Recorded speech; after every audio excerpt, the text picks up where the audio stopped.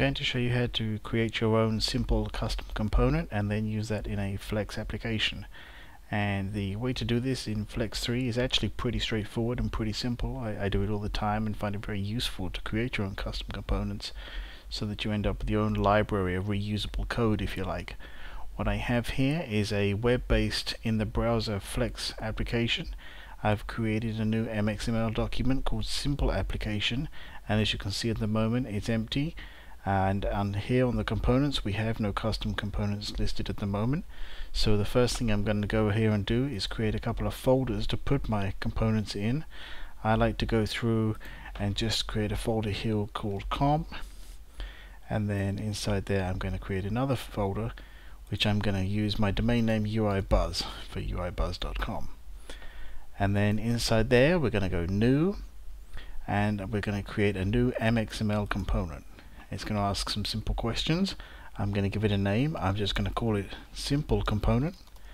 I'm going to use it based on canvas. I'm going to give it a width of 200 pixels and a height of 200 pixels, and just click finish. And immediately you'll notice it creates the new document for us and lists it here in the folders. But also notice here under custom components now, when I expand this list, immediately we have our simple component.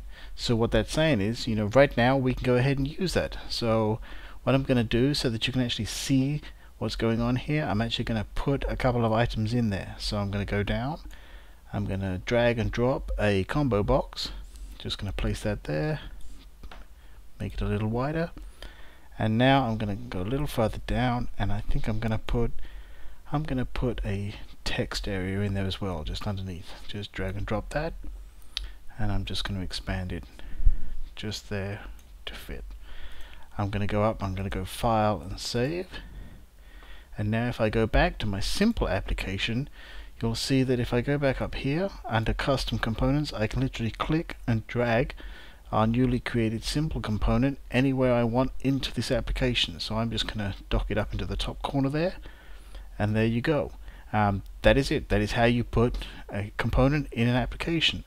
What I'll do, I'll just switch over to source code so you can see what's happened here. It created a namespace for our components. You'll notice that it follows the folder structure com, uibuzz, and the component name.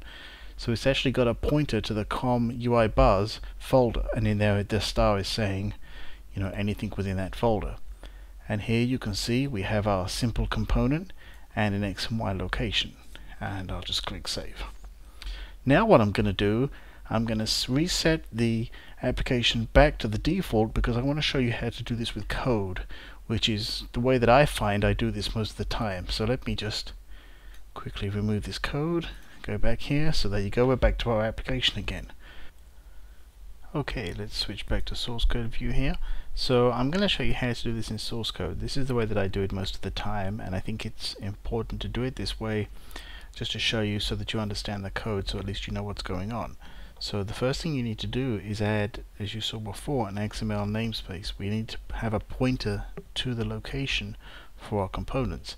Now we can actually give them any name we want, so I'm just going to call this comps, and now we're just going to put in the location, which is com.uibuzz.star. Just a reminder that that is basically saying inside com, inside uibuzz, access to any components that we find inside there.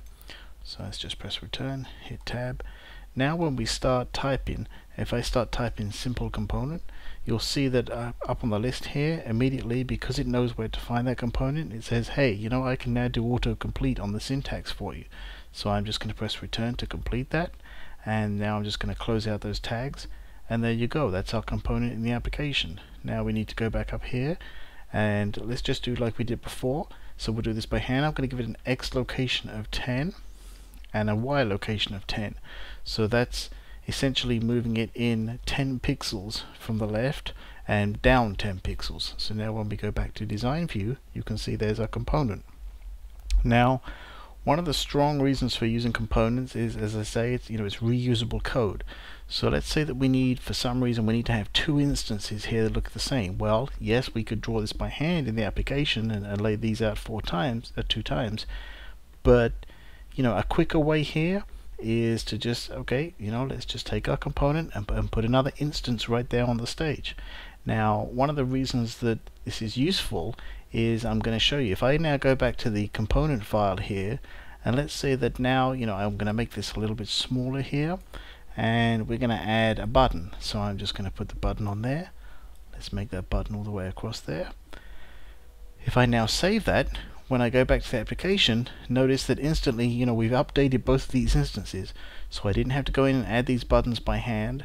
So a real strong reason for using components is, if you're going to use the same thing over and over again, let's say for example like a form, if you had a form component that you created and you wanted to use it in 10 different parts of an application, create it once, use it many times, and then if you need to update that form, you only need to update the component and it's going to update itself throughout your entire application.